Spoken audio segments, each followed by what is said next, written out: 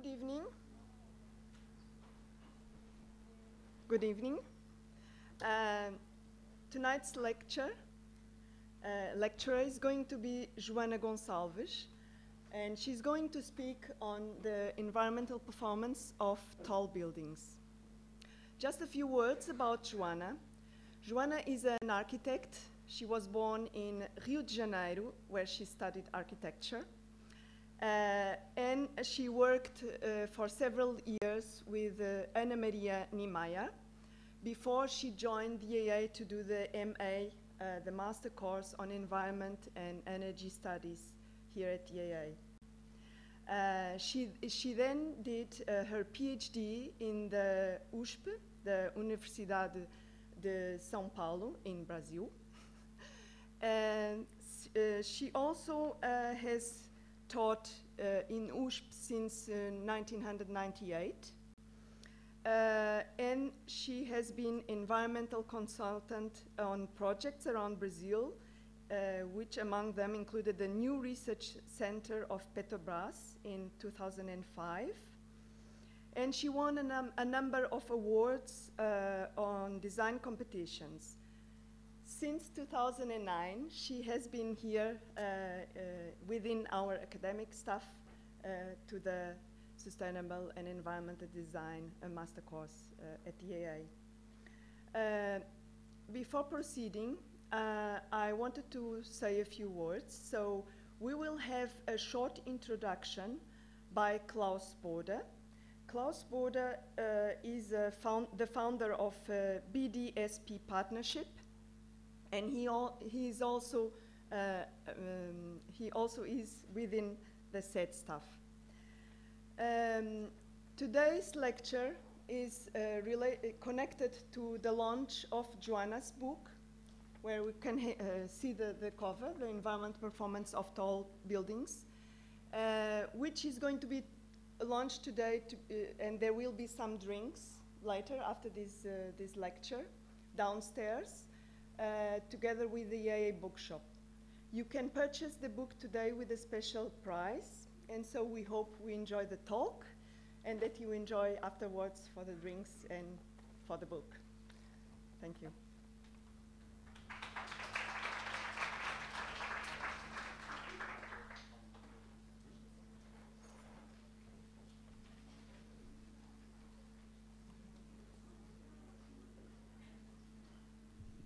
Good evening, everybody.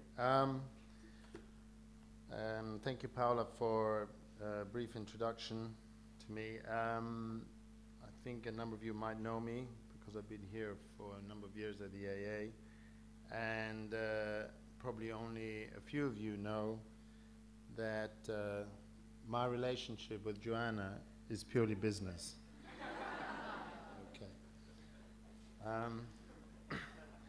I'm not here talking. I'm just going to talk a little bit about the book because, for those of you who don't know, Joana, even before she did the book, she did a PhD on environmental performance of tall buildings.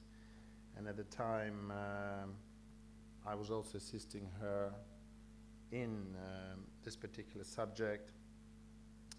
And I always was very surprised how interested she was in the subject, only to realize afterwards maybe I had something to do with it, that she might have been interested in me more than in the subject.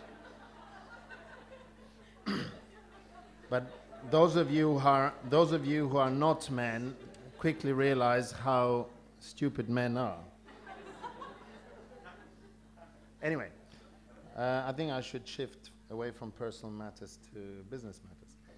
In terms of environmental performance of tall buildings, why I find this particular subject interesting is, and probably why we have a full house, is because there is a lot of rhetoric about this, and the tall building is often cited as a good representation of sustainable design, in the sense of, you know, you maximize a lot of density or densification, whichever way you want to define it, into a localized area close to transportation nodes, etc., etc., etc.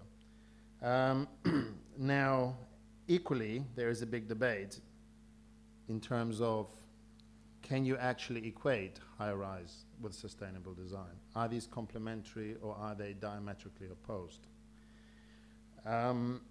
Something that would really help bring this discussion a bit closer together is the issue of having hard facts in our hands that speak for themselves. In there lies the conundrum, because we absolutely are working in a vacuum in terms of public knowledge vacuum, in terms of how well high or tall buildings or high-rise buildings perform. In fact, people are afraid of releasing negative information or negative feedback. The reality is negative feedback is positive feedback if we want to learn and move forward in a, in my view, positive manner. So, performance is one of the key words of the book, and in that context, I believe is a key indicator. In that manner, what actually the book will go through. I don't know how many of you have actually read the book. Can I just have a raise of hands? How many have read the book? We've got one. Excellent.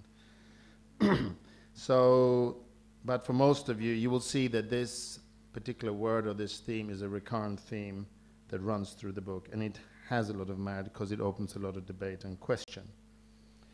So, one of the first things that also is addressed is, usually for those of us who are in the practicing world or have practiced before, realize that by the time we finish practical completion, we move on to the next thing, and we rarely ever find out how good our buildings perform. We like to hear accolades, we don't like to hear about problems. But the reality is there's one issue which is also dear to me, is this subject that's rearing its head more and more these days in the current climate, is post-occupancy valuation. And maybe there's an issue here whereby we as professionals should in some shape or form be contractually bound to be attached to what we produce for at least a certain period of time beyond practical completion. It becomes an interesting liability and legal subject, but I think we are responsible for what we deliver, but obviously we deliver as a team, and in comes the next element. The second point is occupant behavior and interaction of the occupant, or behavioral modeling and performance of buildings is fundamental. And in there lies the next conundrum: how do you actually assess that, identify that, and evaluate that? The other particular points I want to drag out is the subject whereby I mentioned earlier about lack of feedback or of information. Joanna can probably sing many a swan song about what she had to get up to get even some basic information out of some of the offices around the world who are extremely protective about the information. But at the same time, she has successfully managed to get good feedback that does show that tall buildings can be environmentally high performing. I don't want to go into the subject of whether they are sustainable, but certainly they can be environmentally performing. And the Commerzbank, she'll talk probably about that, I presume, is a testament to that. It is interesting as a building, I've got my arithmetic wrong, but it's probably over 10 plus years, between 10 and 15 years, finished, established, and I would challenge anyone to sort of prove through performance if there's any tall building built since that has surpassed the performance of that building. I don't think they have. So we have learned more, we've moved forward, but somehow we're not delivering the same product, which raises the question of, one, to achieve that, it isn't just in the realms of the architect or the engineer, it is in the realms of the user, coupled with the client, coupled with the art. It is a holistic aspect, which is a true part of sustainability.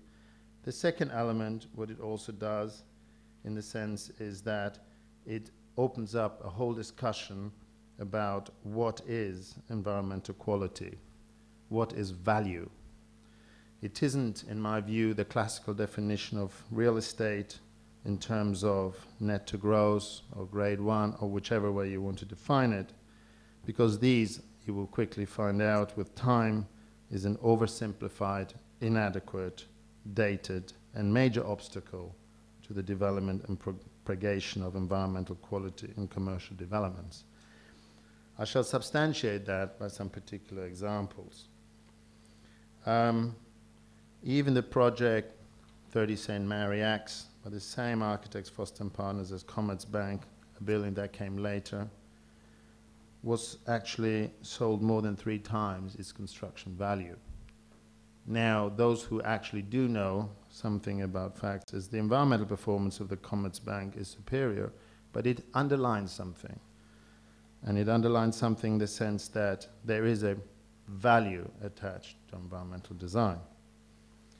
This value, or call it attached environmental design, which you may define as environmental quality, and there's many definitions of that in the book or challenges in the book, is interesting in the sense that if you look at nowadays investors, what do you think one of the key parameters is that interests them? Is it maximum net to gross, or is it risk management? In actual fact, issues about uncertainties of future trends and the buildings we help to design and put up have a minimum lifespan, in my view, of 25 years plus, easily 50 years. So go and ask an agent what's going to be like in 50 or 25 years, and he will look at you with big eyes and has no answer. The issue is we've got to design for that. We shouldn't design for today. And in that context, this is where issues come in which will define the value. So, for example, how do you address risk in the sense of taxation liabilities of the future? Carbon taxation will happen. And in fact, there is something in the book, in the foreword, that was raised, which we called, I believe it's called a carbon exposure index. And what is interesting is already happening in the States through the Obama administration, because of limited amount of capital that flies around, is that if you're seeking capital funding, they're starting to look at not only at the asset, but the value of the asset over a certain period of time, and in that context, carbon. That means energy. So, it is without a shadow of doubt that adding value through environmental quality is something that we'll be faced with, and designing just to be compliant to building regs is something that I believe is from the past, in the sense that by the time you have finished your building and it's built, you're already out of touch with the way the market has changed. I could go on and talk about all these economics aspects, which sound terribly boring, but I'll be frank with you, selling an environmental concept through energy saving or money saved by energy doesn't wash. Energy is too cheap still today. It might work in the future, and I've certainly learned it through hard experience. We have to sell these in a very different manner to our clients. We have to talk about hard economic facts, and they listen, and they are also prepared to change. I would just like to close at this point, because those of you who know me, I can talk and talk and talk, so I'll quickly finish. And what I like to do is, I just would like to thank Joana for having tabled something which I think some people might find a bit controversial. I actually believe it's excellent that this issue comes out. It raises debate, and hopefully very soon we'll see a sequel to this, in the sense that we might get more factual data, and then the facts should speak for themselves. Thank you very much.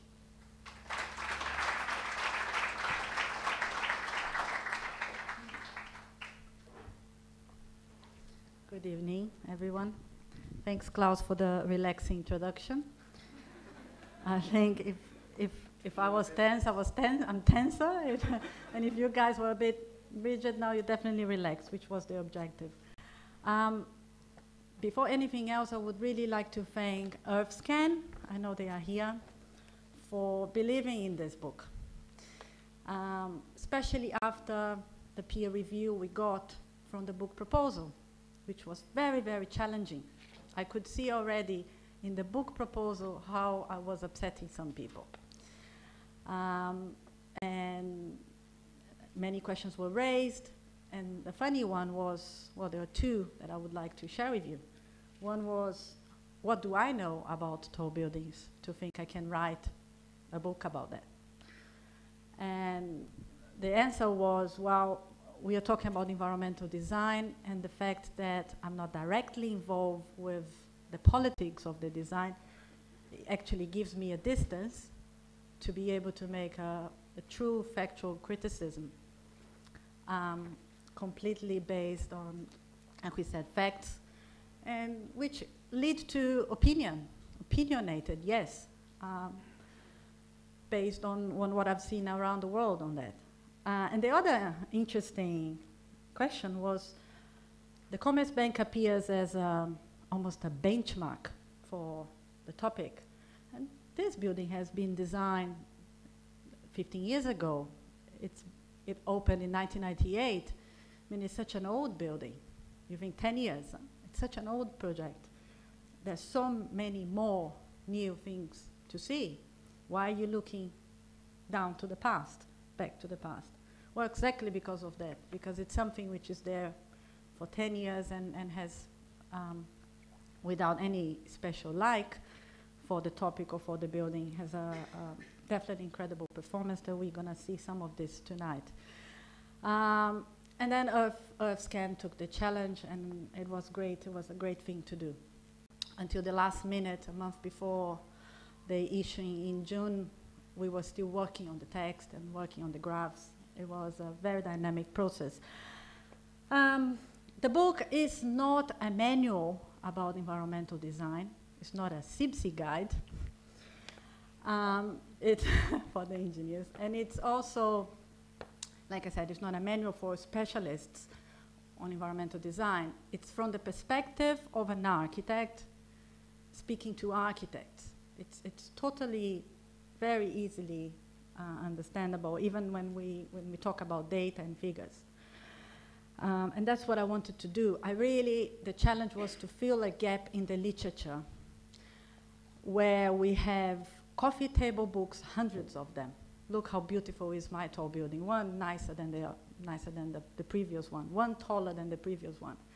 But very little discussion about it. And then on the other hand, we have some urbanists and very hardcore academics and political architects that says this is a beast from the capitalism. There's nothing we can learn from them. They can be good, whatever you do, which is also the other extreme. So let's bring facts, let's build a discussion, reflect on environmental design, and put something that can show a different perspective. It's not pro-tall buildings, it's not anti-tall buildings, it's let's understand the problem, bringing principles of environmental design. So it's definitely a motif, or mainly a motif, to discuss environmental design methods, principles, and value. So that's why I was able to do it. The book has two forewords. It was meant to have three. But we have two forewords. One from an architect who is a strategic planner, John Worthington. He's the W of DGW. He's very passionate about architecture and sustainability, and brought to the book, to the introduction of the book, this issue of what we have from the legacy and how the tall buildings started, before Le Corbusier, of course, but he brings the mark, Le Corbusier, as a landmark, as a watershed, and how many beliefs about this typology can contribute to urban sustainability, bringing density, opening green areas, but actually the building itself was not thought through environmentally. And in the end of the day, even urbanistically, we know what kind of problems that thinking has. So you see the front doors, the meeting points, the public space was all undermined by our modernist ideologies, which are very well represented by the tower and the cluster of towers. And then when we look at today, as opposed to that dull environment, you know, we have cities trying to use this typology to actually intensify its urban qualities, its urban life. And it's bringing the tallness or the tall building not so much, and not only as a density factor, but also as an innovative, as a changing, transforming factor. And more than building high, yeah, but bring intensity to the city. Still, quite a lot of design challenges remain. Be built incrementally, adapted through time, and truly environmentally responsive. There's much more of a consensus about how the tall building can contribute to the urban sustainability, as opposed to what it can actually really do as an architectural typology. So in the introduction, we ask first why, you know, and this question come in the end. The book was almost done. Why should we consider the environmental performance and urban sustainability of tall buildings? Why this is important today? Well, we have an urban scenario. This is São Paulo, for those who don't know. We have an urban context. São Paulo is an example of many other cities in emerging economies, which after 100 years of urbanization has ended up with parts like that. This is actually, you can look around and almost the entire city is built of taller buildings, more and more, which are left to be retrofitted, which are having a certain impact on the ground and also on the energy in the building sector and the quality of life. We can't ignore that. We just simply cannot ignore that. That reason alone, this scenario alone, which is in front of us, it's already a reason for looking at it. And then on the architectural perspective, we have forces of globalization defining district centers around the world with little or none consideration on environmental performance, on environmental impact, and also urban. And there's something we can do about that. We saw today in one of the Mark's presentations how we can be corrective with environmental design and how we can also be generative with environmental design. But we can definitely improve that. So this is a reality that needs to be tackled and needs to be faced directly. So after why, then, but what that we are talking about, what is it? And I must make a parenthesis now and say, the book comes from the PhD work. It's a reinterpretation of the PhD work.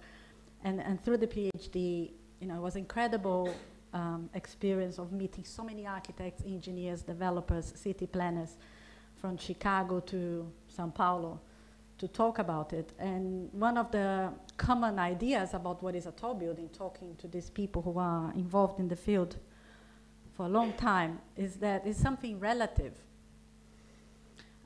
In urbanistic terms, it's much more important what's the height difference between neighboring buildings than how tall it is, in fact. And in architectural terms, there's slenderness, you know, the relationship between the base and the height that will also impact the structural design, for example. So what is a tall building? The first question I got back as an answer from structural engineers is, but where? Where is this question applied to? Are you talking about Hong Kong, London, São Paulo? And even if you want to be technical, if you look at building systems, the definition can always change. As a matter of fact, it doesn't matter how tall it is, but what is the relations with the urban and within the architectural brief. Then what is a sustainable tall building? Of course, it's something that involves planning, urban design, engineering, architecture, and the occupants. Anything can only be called sustainable once it's built in operation, in life, after a certain time. So we need lifetime. We need time to say that. How do we achieve more environmentally responsive tall buildings? Well, that's a question that the book addresses throughout its chapters. And we started with principles. It's definitely not a black box. We can open it.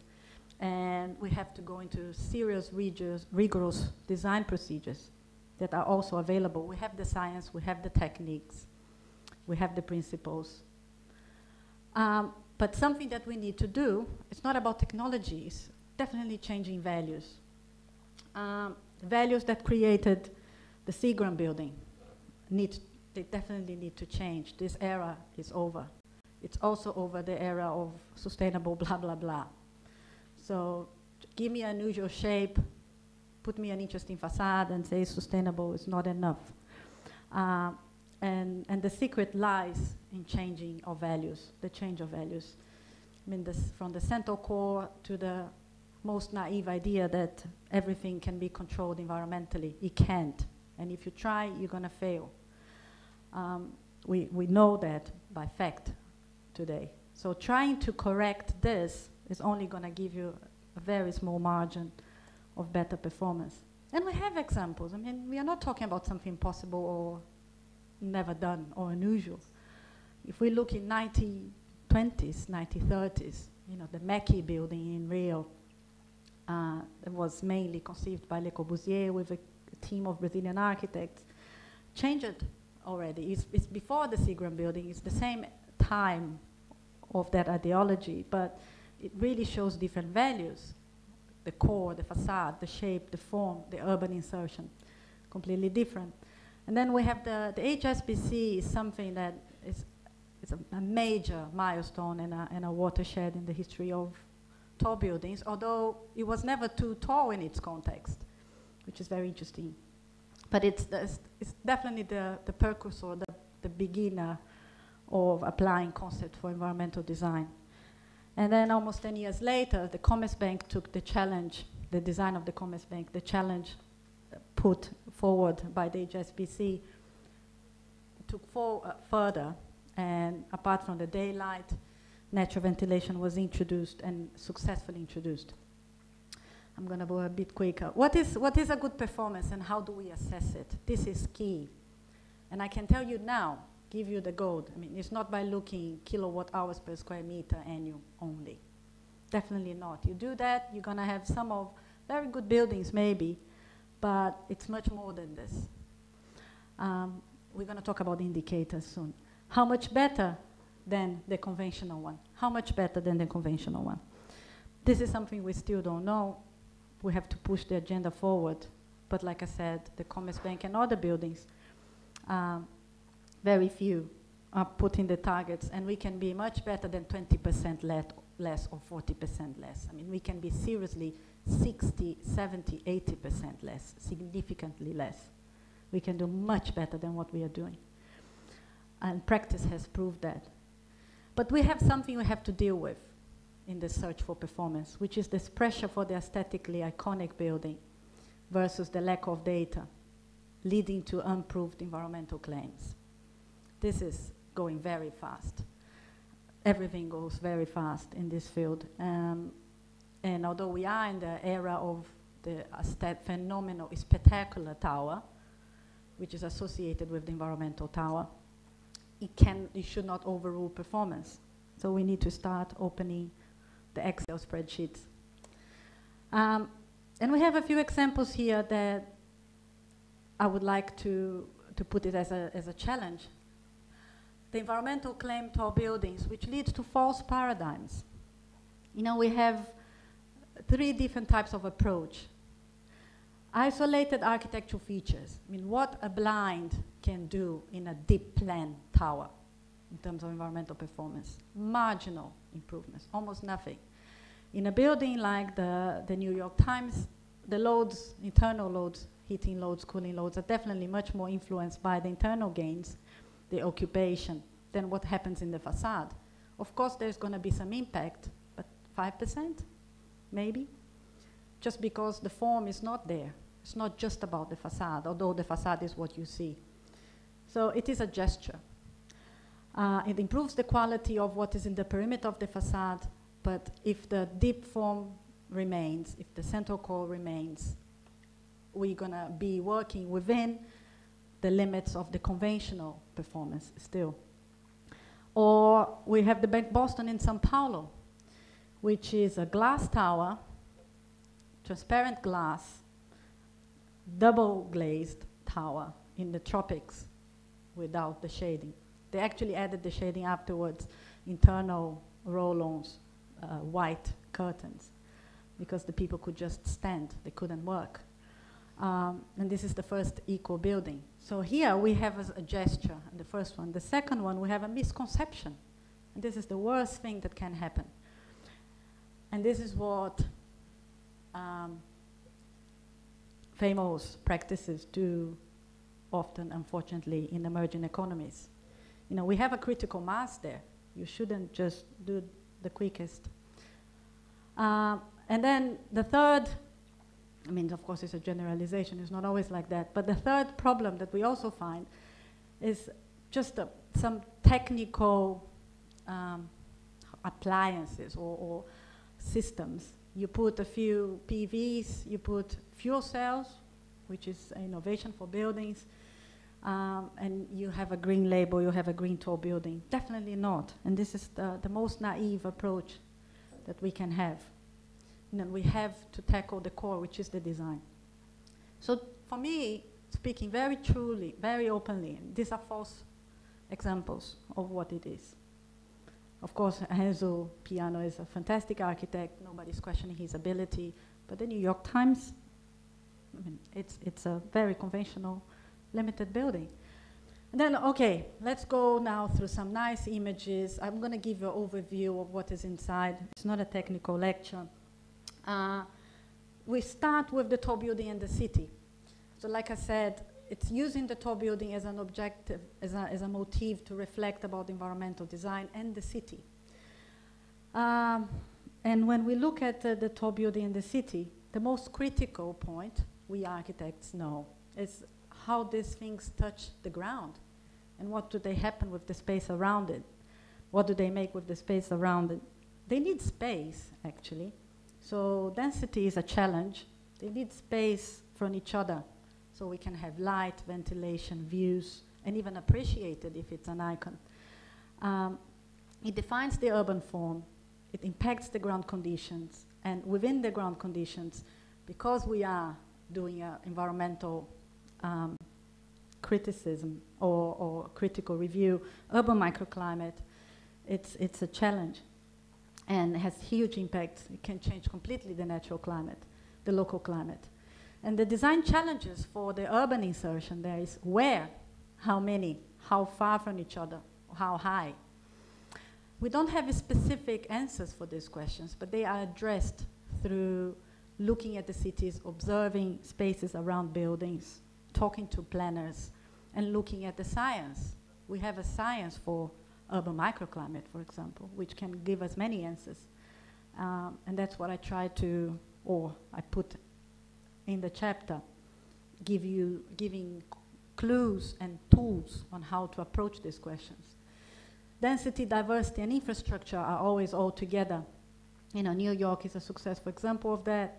It's probably one of the most urban efficient areas that we can find in busy cities because of the proximity and the density created by the tall buildings. Although there is a research PhD from Cambridge who proved the same density could be achieved with perimeter blocks of 7-story high. But it's not the same environment, and it's not the same life. It's not the same urban space. It's just the same density. Density alone, it means very little. It just is a number for urban engineers to work with systems, infrastructure, nothing more than this. And Curitiba in Brazil is, I'm sure that most of you know, it's an example of an eco-city, especially because of its, the way the city's been managed socially as well, not just environmentally, but has a plan for verticalisation, which is all along the main transportation axis, very carefully thought through. Urban form, it's probably something that attracts us the most, especially architects. and politicians and mayors, you know, what form my city will have. So tall buildings are geographical and economic landmarks. You know, you look at you see the Commerzbank, you know what the financial district or the banking district of Europe is. You look at New York, it's a city of towers. It's still a landmark, but as a cluster. When we have a much more controlled policy, like in Frankfurt, which is totally unusual. There are no other city in the world like Frankfurt, where the mayor tells you, or the city tells you, where to put the tower and how tall it can be, and even the form that they would like the building to have. So it's totally controlled. It's a totally different case from New York. But still, the building is used for landmark. When we look at the urban quality of the ground conditions, this is key. This is Marina Towers in Chicago. And this was the thinking until very recently, and in most cases still today. Whatever happens on the ground doesn't matter. I arrive, I come from my car, I park, I go up the tower, I have no connection, interest with the city. And there are ways of going around that and improve that. But it's not done like this because there's no other way. It's done like this because this is the belief, this is the idea. I mean, I don't care what is around me or under me. And then we see again, we can bring the Commerzbank, which is almost a nouveau noble entrance of a theater, incredibly well done. And or you have the Mackey building in Rio again, where the building totally permeable. You can just walk through the site. The Commerzbank you can as well. It's just a different climate, so it's more closed. But you know, with principles of urban design, we can do much better. And it affects the climate, as we said, tremendously. So basically, the environment created between buildings is determined by these buildings. On the left-hand side, we have a street of New York that until 30s, 40s, it was designed with concern with solar access to the ground floor, but very arbitrary rules. And we can just see that obviously it didn't solve the problem. And on the other hand side, we have Rio de Janeiro, Copacabana, where the first street behind the sea is 5 degrees hotter, warmer than the front, because it's just blocking the wind. So a total, complete disconsideration of urban climate. And this will reflect in the quality of the city, in the value of the buildings, in the social structure of the city. It goes far, it definitely goes far. And there are real initiatives to deal with this problem, the impact of the building in the urban. The city of Frankfurt does the simple solar diagrams, just to see the impact of the buildings in the sky, in the sky view factors, in the shading of public spaces. Very easy to be considered. Or just simple concerns, you know, like or in Rotterdam, the taller buildings will be one block away from the main road because we want to preserve the views and preserve the structure.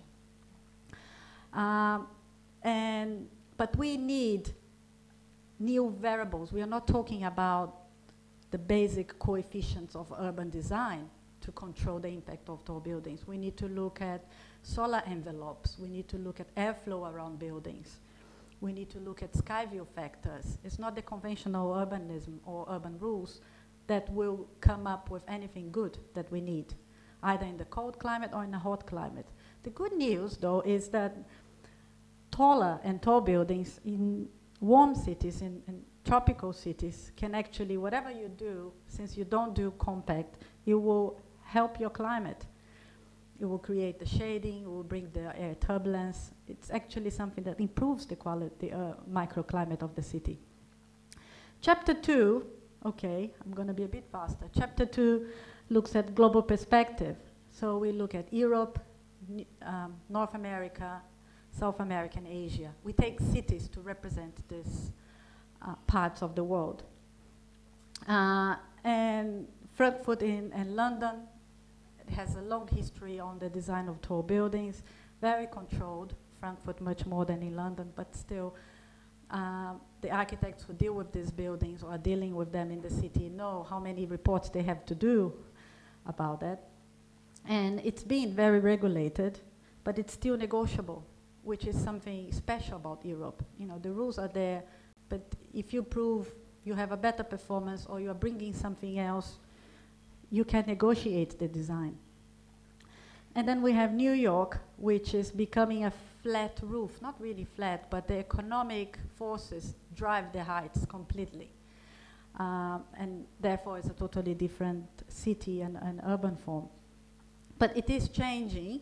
They are much more concerned about the energy performance, although I don't think it's strict enough. When we look at South America, we copy the cheapest American model. That's what we do.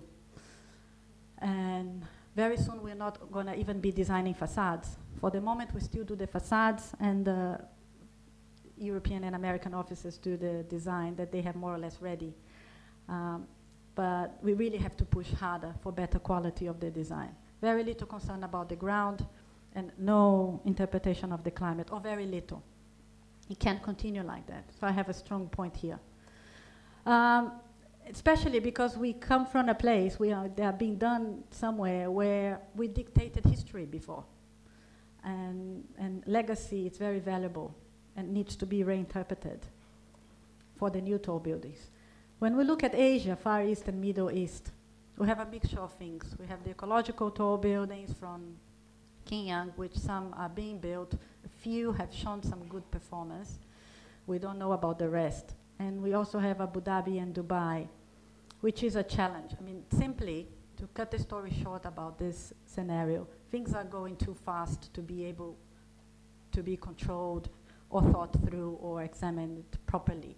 The performance of the fabric of the buildings have improved since 2005, 2006, once KPF and Foster and other offices have gone into properly. But still, we have a long way to go, and they sit on the petrol, you know, that's the problem. So energy is extremely cheap and awareness is very little. But people that says that this is the American model is wrong. It's a totally different building. It's a much bigger building with 5, 6 times more energy consumption because of the climate. It's only the same in the postcard, that's all. But when we look at the challenge that we have ahead, the International Panel for Climate Change would like us to have some kind of energy savings around 60% by 2050, maybe even more. And without, you can read the book, but without revealing what some of the icons say, but we have iconic buildings that claim to do 40%, 30% better than the conventional practices in their context. It's just too little. If this is an average, we have to go above it to be able to hit it, and it's simply not there. So iconic tall buildings in different parts of the world are not achieving the target, with a very few exceptions. Chapter 3, it's the design chapter, towards an environmental approach. We talk about environmental design. We talk about what is comfort, which are the main strategies to reduce the energy consumption. How do you think a facade in a building like that? Is natural ventilation possible? It's definitely not a mystery. It's definitely possible, and it's working in many cases. How to do it? What's the role of the facade? What's the role of the urban form? What's the role of the occupant in making natural ventilation happen? Key messages. Sorry for the writing, but I think this was so important. It's the role of adaptive opportunities. The users need to be put in place. There are rules of thumbs to design, to environmental design, even of tall buildings, but they are not predetermined architecture solutions. They are just rules of thumbs, very basic. Natural ventilation, it's possible, and it's becoming gradually more acceptable, definitely within the European context. For you guys to have an idea, something that we found out studying the Commerzbank, less than 2 years ago, almost 10 years after its launch operation and successful image around the world, the buildings around, which are newer than the Commerzbank and were built with sealed facades, are changing their facades because they want to look like the Commerzbank. So it's an incredible impact. One would never thought about that. So that's how far or how easily we can influence, or a good design can influence. They are just changing their facades, which are newer, just to open the windows. The problem is natural ventilation is not just opening a window. what is behind the window, what is the form, what's the material, what is the use. And some of these buildings were not thought to work like that. So I wonder, I doubt how successful they will be, but we can definitely see a change of culture there. Avoid the idea of energy efficient facades and consider energy efficient buildings. There isn't the energy efficient facade, the smart facade, or the good system, the efficient system. It is the building, the form, and everything that comes to it. Comprehensive assessment, you know, we need qualitative and quantitative indicators. Just the pure simple kilowatt hours per square meter, it's very simple. And then which are the environmental design requirements we need? We have, and this was a very interesting discussion. In the process of the book, I had a few conversations in some other academic forums. And one of them was with a philosopher who said, environmental design is dictatorial. What are you trying to do? And I said, oops, is it really? I don't think so. Dictatorial. Why? Well, there's so many rules, and you have to fit within those rules. And when we look at these buildings and how buildings are being occupied, you actually think it's gives you much more freedom than the modernist tall building, which you have a fixed desk, a set environment, a homogeneous facade, no flexibility, no tolerance for nothing. The environmental design will give you quality and conditions, especially if it goes into the contemporary view of environmental design that counts a lot on the occupant, that you adapt yourself. It's definitely freedom. It's not dictatorial. And with principles and facts, we can prove that. And we see how different you can be. Of course, we have to scrutinize each of these buildings. But in principle, they have aspects that work and other aspects that can be challenged. Like the central core in the Swiss Re, I mean, the central core is still a problem, and other problems. But they have features which are promising, all of them. And we can actually see the proof. It's easy. Let's go and see, are the windows open? Oh yeah, okay, so something must be happening. Now, how much, for how long, with what impact? We have to look. Are the blinds being used? Are the windows being open? So the future environmental tall buildings, it's in the potential for natural ventilation. I really believe that. This is where we're going to go low in energy consumption, and we're going to transform the design. The rules of thumbs are there, but like I said, they are just rules to be creatively tackled by the architects.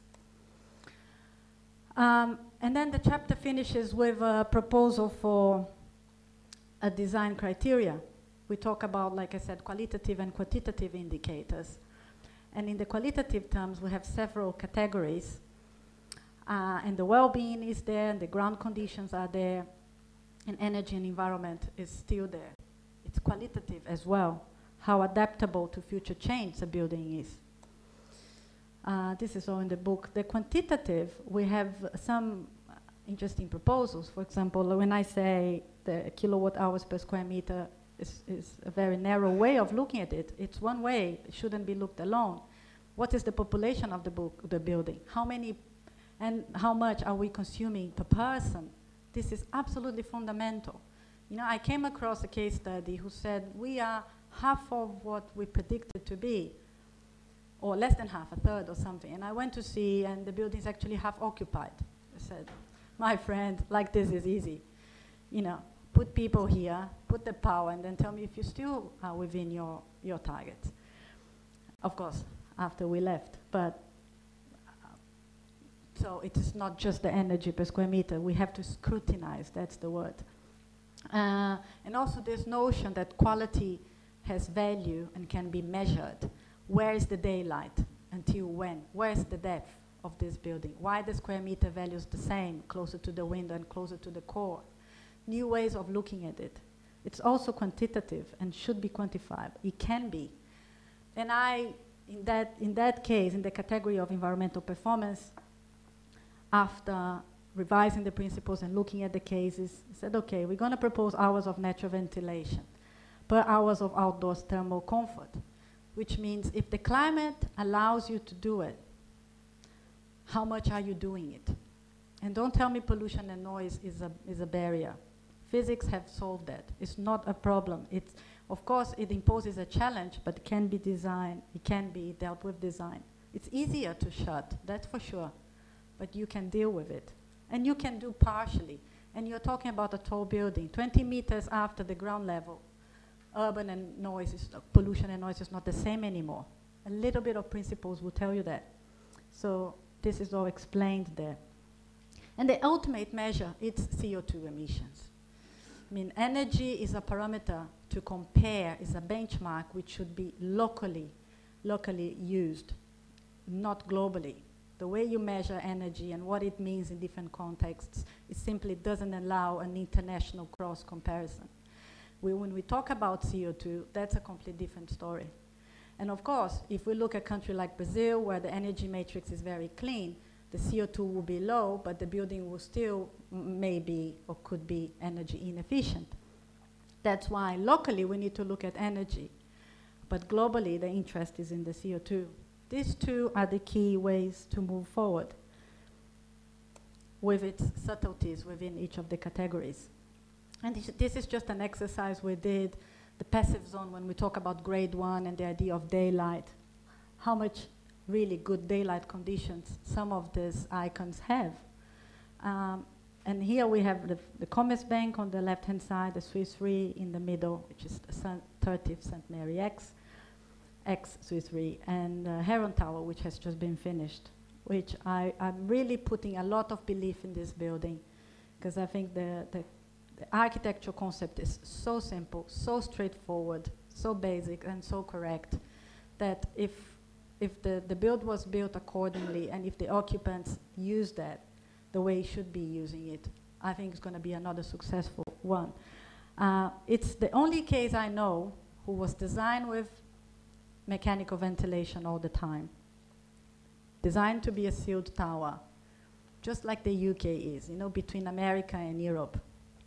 It's not the natural ventilated German tall building, and it's not the sealed tower. It's in between. That's where UK like to be. But it's a building that during design, it was conceived like that. And as it gets through development and construction, now the windows can be open. It's the only case. Usually we have the opposite. We have windows, the project where the windows can open. Let's see how much we can do natural ventilation. And as it develops, we all know the story. Let's close it, easier, cheaper, put the conventional air conditioner inside. This building has been the opposite. So I'm really looking forward for that. Chapter 4, we look into the buildings then. So we look at the city, we had a global perspective, we look at design, environmental rules, rules of thumb, what is comfort, how can we change it? Just undoing the myth that the tall building cannot be a more environmentally responsive typology. And then we go into the buildings. And here, I look at quite a lot of number of them qualitatively, and then more in-depth, just a few. These are the buildings, and I'm going to concentrate on the Commerzbank because there's some new facts on the POE, which is interesting to see. American buildings, and São Paulo buildings and Rio, and then 2 Asian cases. And that's why I said I risk a qualitative assessment. That's why I said maybe not everybody was very happy with me. And I wasn't sure until the very end if I should put this table or not. Then talking to Nick Baker, who is one of the endorsers of the book, he said, oh, forget that, just do it for you. Nobody's going to read it. Just think like that, as if nobody's going to read it. Do what you really think after everything you know. And then, of course, take a little plane somewhere, disappear. But I just did it. And, well, it was difficult to do, but it's like, again, it's factually based and it's theoretically based, so I think there is a point there. I'm not going to go into detail, but something identified in all these buildings, it's very basic. We still have a problem in most of the cases which is with the deep plan. I mean, the commercial values are there. Nothing's going to change unless we change that. Natural ventilation is coming, and it's definitely going to be a differentiator for the design. We can see attempts, and the Heron Tower, like I said, is a unique example of how this is doing and what is happening around the Commerzbank as well, how this is coming. So, looking at the occupied case study, 5 minutes. The Commerzbank has been occupied since 1998, like I said, and its success comes from a combination of two things. One is it's a very robust design. You know, the SED students know what we mean by robust. It's something that can sustain change, modifications, and surprisingly even perform better. And this is in the basic rules. The rules are there: orientation, form, floor to ceiling height, potential for natural ventilation, shading. It's the basic rules of thumb. But the major parameter is not, well, of course, the design is very robust. It wouldn't happen without it. But without the approach taken by the facility manager and the occupants, who are completely revolutionary, we wouldn't get to what we got here. I mean, to the point that, to give you an example, the building has, or was meant, and it started with 9 weather stations, 1 in each garden, measuring very precise what is happening in the villages, so we can open and close the windows when the temperature hits a certain set point and this and that. Then after 2-3 years, he said, oh, this is too complicated. Nobody uses like that. I'm doing the building with the BMS system, and I really, if the occupants can decide more, based on complaints, he said, if the occupants can decide more, I think we can be better. So remove all these weather stations, put one in the roof so we know what is happening, and let them decide when they want to open their windows. And we just say it is openable. And of course, the weather station at the top, it will say to the occupant, now you have to close your windows. You do it, or we're not gonna have, you're not gonna have a natural ventilation. You have to close it, and we're gonna switch on the system. Now is good. If you want to open, you can. If you want to wait a bit, you can. Leaving it more manually, it actually overruled the BMS and the temperatures that were controlled with the BMS when he used to say, now it's 26, you have to close and we're gonna air condition your space or mechanically ventilate your space. You decide, and it's gonna, and then they found records like 26, 26.5, 27, 28. The windows are open, ventilation is working. 28 degrees and people are happy just because they are used to the natural ventilation and they like the natural ventilation. So the building was actually made simpler through facilities to the management. Its occupation has increased, and the cellular plan became more of an open plan. So what we see,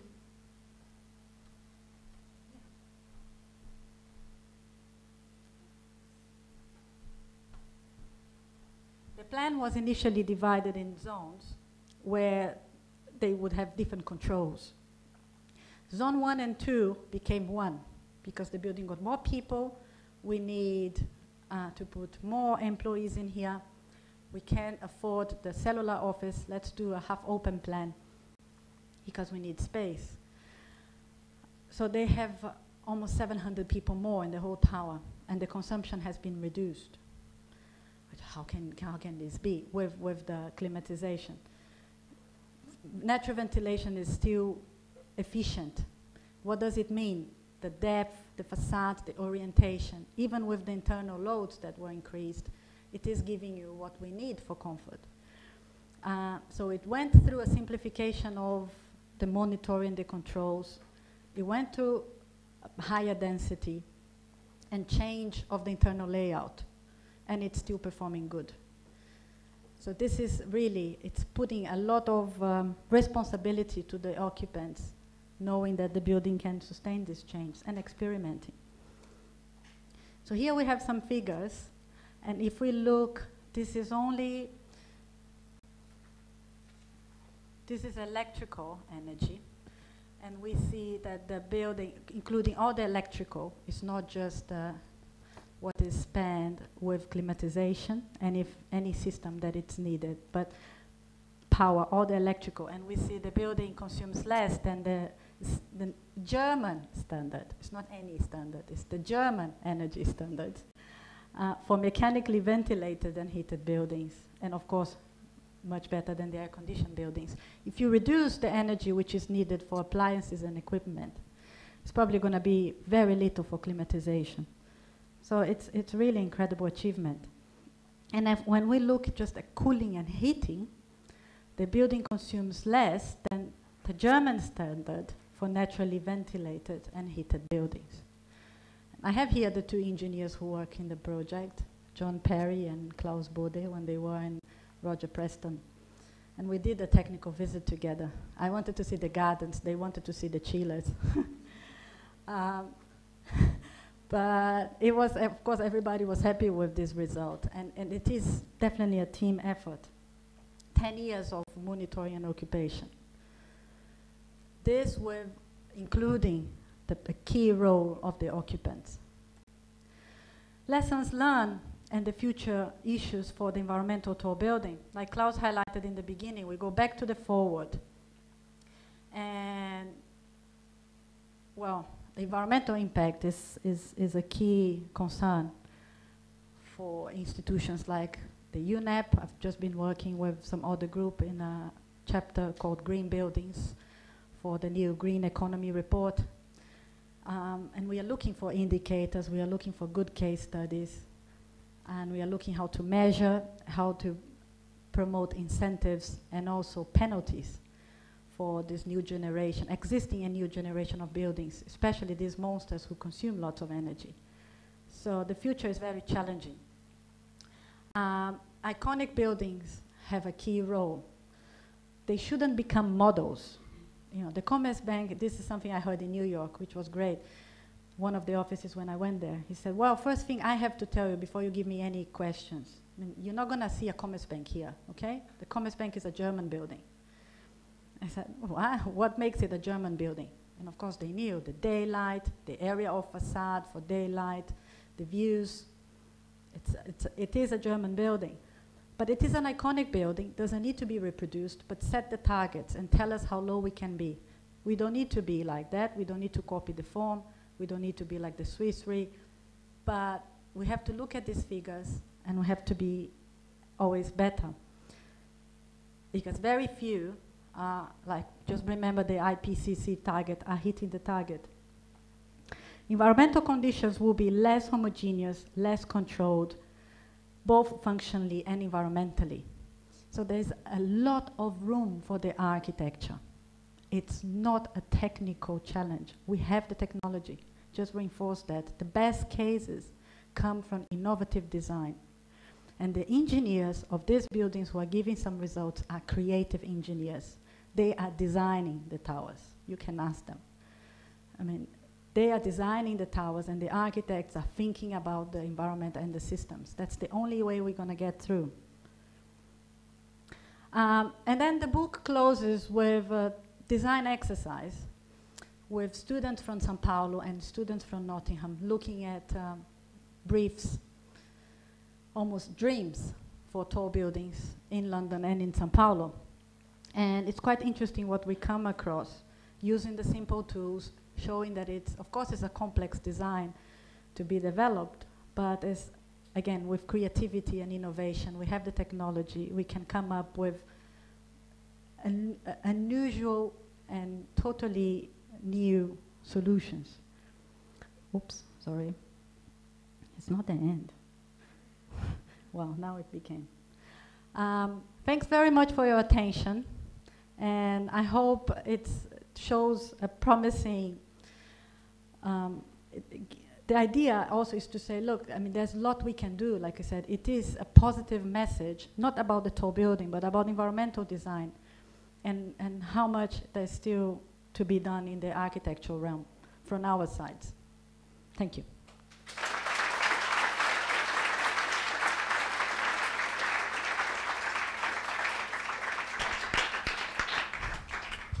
Any questions? Any questions?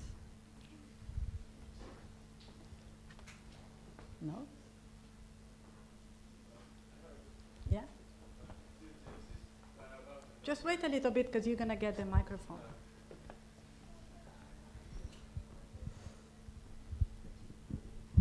Okay.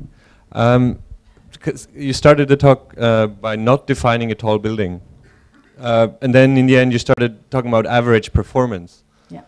So I'm just like a rough indication, if you look at a given city, how do you do that averaging? Like how when you talk about a tall building performing above or below average, you still have some sense of tallness, right? So I'm just wondering, what is actually, I mean, if you look at, we looked at a very specific examples, but what are the worst performances and how many more are there of those than, you know, the Commerzbank? You talk the worst performance in terms of energy, yeah? We are talking about energy. But you're asking about heights of building as well. If height is related to energy. Is that your question? No, my question is, so if we look at the lower end of the spectrum in terms of performance, any indication that what you would prefer, but like how many more are they? You know, where is the sort of the median compared to the average? Well, the performance, and when I look at the global perspective and I look at the case studies, I put what we have, what we found out, against what is a reference from that location. Yeah. So when we talk about São Paulo, is one thing. We talk about London, is a different thing. When we talk about Frankfurt, is another figure. But I can tell you, just thinking of the principles, that the most energy-consuming buildings are where we have the harsh climate. So this leads you to Asia. And with the model from the temperate climate.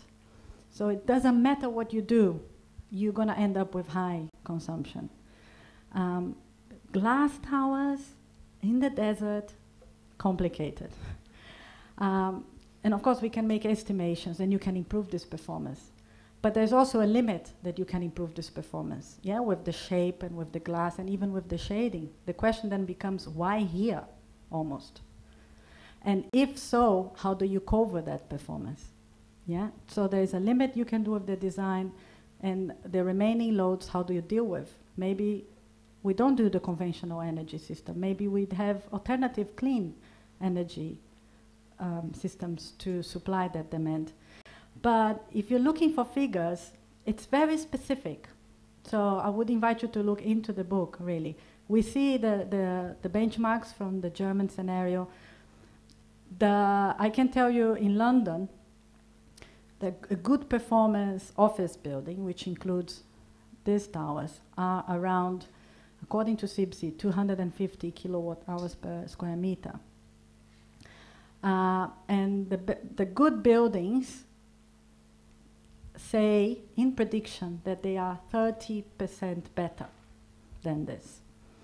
We're predicting a little bit of natural ventilation. And some of these good buildings actually, in the end of the day, don't open their windows. So they are not even achieving this 30%. In terms of height, if we go to a city like São Paulo, which features in the book a lot, you know, the residential buildings are around 25 stories, 22 stories. A commercial building could get to 30 stories, maybe even more. It's definitely the lowest. America has taller buildings, 40, 50. London, it's very much in parallel with what is happening in terms of height now, with what we see in New York. And then you have the Asian buildings, which are by far the tallest.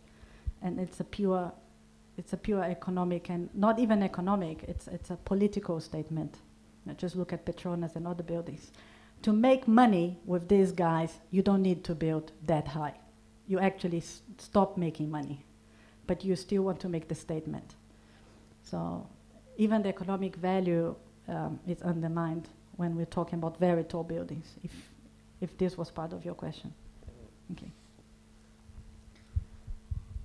Yeah? Guido?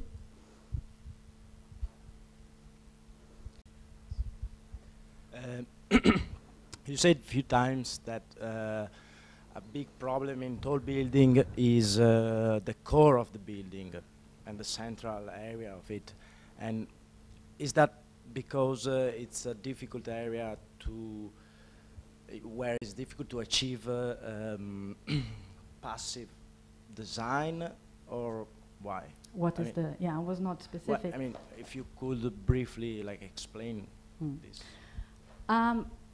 The problem with the central core is that you either have a very narrow plan close to the central core, and then the cellular offices or the open plan will be single-sided ventilation, but still work. But that's all you can do. It's basically, it's a relation with the net ventilation strategy. Once you have the central core, you have to be single-sided ventilation. And you are limited to that. Once your cores are on the side or outside, you have much more flexibility on how to do it. And of course, it impacts the depth of the building as well, which means the central core gives you a good structural support to be deep. And if it's deep, you are away from the window. That's why you do central core. And if it's away from the window, you're going to get less ventilation, even if you open, and definitely less daylight. So it's a limiting factor. But when we look actually how the Swiss Re solved the problem in principle, it's a quite clever design, because you are not so deep and you cut inside, you increase the facade. I have some points about how the facade was designed, which I'm not so sure how it's really working. But there are ways also of dealing with the central core. But in principle is a limitation for the ventilation strategy. But again, you can always prove by design that it's working. Like I said, this is a rule of thumb that is just a rule of thumb. The design creatively can deal with that and still be economically. Just an interesting economic indicator. These iconic buildings, their usable area are sometimes even lower, usable in the conventional way, lower than 50% of the total floor area. Whereas the market would ask for something like 80 or 85 usable area. I can tell the Commerzbank, you quantify, even you take a plan of these buildings in any journal, do a rough calculation, you will see 60%, 70%. So where is the value there? It's in the views, it's in the garden, it's in the atrium. People meet, work there, like to go there. So when I talk about change of values associated with the design, it's also seeing how do you see what is a usable area. But this is outside your question, Guido, but thanks. Yeah, Alfonso.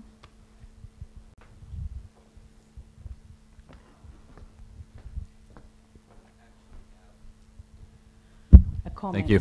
No, two questions. First question has to do, sorry. First question has to do with what you were just talking about. When you design a tall building, usually what you do is that you have the building pad and you replicate that building pad a certain number, say 40, 60, and that gives you the deep plans. You mentioned that what is more desirable is to have a shallow plan, and that would allow for cross ventilation and for daylight. However, when a developer goes to a bank, they want to improve the area, the meterage area. If we have shallower plans, that means that the building is going to be taller, is it not? Shallow plans, no, it's the opposite. The deeper plan gives you a base for the height. Yes. The shallow plan, you are limited in height. But this is a design trick, because you can have a combination of shallow plans attached by cores and go as high as if you had a central core. But if I'm required to do, for example, a 200,000 square meter building, then if I go with shallower plans, that means that the height will be taller, no? Oh, I understand what you mean. You need more floors to cover the area you need. Well, 2,000 square meters is something. No, I'm just giving you a number. You're talking about the double of the Commerzbank. Yeah, but I'm just giving you a number. Say 100,000, I don't know. Anyhow, that has to do more with how we charge, we architects or engineers, how we charge our clients, and how those clients charge the bank or get their loans from the bank. Yeah. Can I just answer that? Yeah. The way banks give loans is starting to change. So it's not just net growth. It's time to ask, what is your carbon rating emission? Because taxation will come. So we can go with a sense of go up more, but you may end up with a much higher tax bill at the end of the day, so that devalues the property. So this carbon index is going to become an interesting play across many things. And it changes probably the whole discussion of net growth and the classical way of having a definition. So that, because at the end of the day, let's face it, banks want to make money. Right? And also the interpretation of the area, Alfonso. You know, what is usable area? Where this 100,000 square meters will be? To what? This is a design brief. You, architect, come up with intelligent environmental solution. I see. Yeah, sorry, I drifted away from the other one. The other one was that you give examples, as example, New York as an American city. And I was wondering if there were any thoughts about the zoning of the city itself. For example, New York is a very integrated area. You can work close to where you live, as opposed to, for example, Houston, that have the residential areas 15 or 20 miles away from when you work, and that amounts also for the amount of carbon that you emit every year just getting to work. It's very interesting what you're saying. There is something about this in the first chapter from my visit from New York and with planners and architects. The text is not identify who said what. It's a collection of ideas and interpretation of them. But what we say is it's actually the island. It's a very efficient urban territory with very inefficient buildings. And in the end of the day, if we want to reduce energy consumption in cities, if instead of only talking about CO2 emission from buildings but from cities, I don't want to make anybody disappointed, but the issue is in the transportation, is in the cities. And New York in that case has a very good example, and we proved that. But again, like I said, it's not only about density, it's about zoning and functions, as you say, and diversity if you want to bring life and economic value to that. So yes, there are some reflections on that when we talk about tall buildings and the city. There should be. We have to look into this context. So we know the weight of what we are actually doing and we should be doing.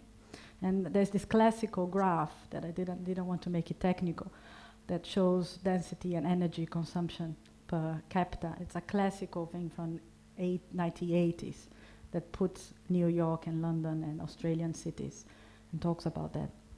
But yes, the key is in the zoning, if we want to be serious about pollution coming from cities.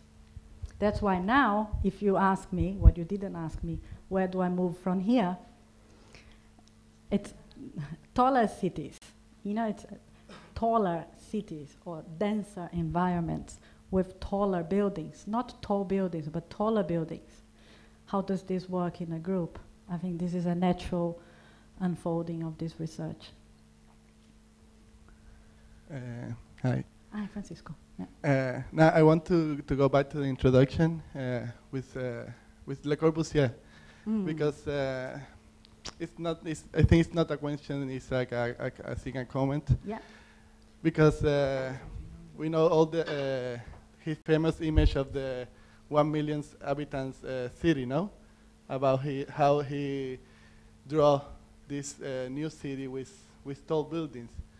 But when we see his architecture, he's never built a very high-rise building, even though he was very sensitive in his way of the climate and the weather and the environment. Yeah. And it's kind of a contradiction between what he think or thought about the city. I think one is thought about more like the misunderstanding of what a modern city is going to be. Yeah. More than what really he understand of what a high-rise building, because when he built he doesn't build like, you know, He like doesn't that. He was very concise of the weather, of the climate, and the environmental, even in Rio, Delhi, France, or whatever. So it's curious to see those contradictions in Le Corbusier in how he imagined the city like that, but even in his tectonics and building. I think it's a contradiction that we have today still. I don't think it's only a Le Corbusier. It's not something that stays in history. Yeah. One more, and I think we have to go, because everybody's invited for the drinks and the book. Yeah, I think we have 2 very quick questions, and I can answer when we go down. Shashank, you want to make a point? We know that, let's say, in 13 years, there hasn't been a tall building like Commerson Bank. Yeah. But we see more examples of, let's say, not so tall buildings cropping up, which are claiming to be sustainable. What do you think is the reason? I mean, the architects are not designing well, the engineers are like not optimizing well, the users are like not using it well? You mean why? That new iconic buildings are not as tall or not? No, I mean like we don't have example like Commerson Bank, like that's still now. But we have examples of not so tall buildings which are sustainable. So, I mean, why we don't have more tall buildings with better performance? Yeah. There's buildings that are that succeeded or are succeeding. It's a combination. Is the design with the city involvement, the culture, architectural culture of the place, the environmental culture of the place. And in the case when we have a successful case like the Commerzbank or the GSW Tower also in Berlin, is when all these factors come together, and they don't come together in any commercial or in many commercial developments. That's why, you know, it's not blaming the architect or blaming the client. You need a combination of, so it wills for this to happen. And it's quite a challenge, even when everybody wants. Those who do, they know. Very brief, and then we go. Yeah? You wanted to say? I was wondering if you touched also on the positive effects that the work of that environment has in terms of architectural typology. I remember certainly there was a case study of a building in Lockheed Martin, which they transferred a large workforce. Not only did it have improved energy performance in terms of lighting and natural ventilation, but efficiency of the workers and productivity increased, as well as absence. There was a decrease in absence rates as well. I was wondering if you'd maybe be able to take that a bit further. When we talk about quality, we talk about that. The references are the same. There's, funny enough, very little research made seriously on the impact of environmental quality and productivity, although we all, almost as a common sense, we know that's a fact. So when we talk about daylight and ventilation, it's interesting what you're saying. My concern with quality and this kind of impact on the occupants it started when I compared a European case, which was quite good, let's talk about the Commerzbank, and a São Paulo building that energy-wise and CO2-wise was doing well. But when we look at what you have inside as a space, you can't say they mark the same. They are different spaces, they have different qualities, they motivate people differently. So from that point, you say, okay, we can't just talk about a simple benchmark or energy figure, and we have to talk about quality. Absolutely, you know, it is there. Well, I would like to thank everybody for sustaining so long, and let's have some drinks downstairs. Thanks.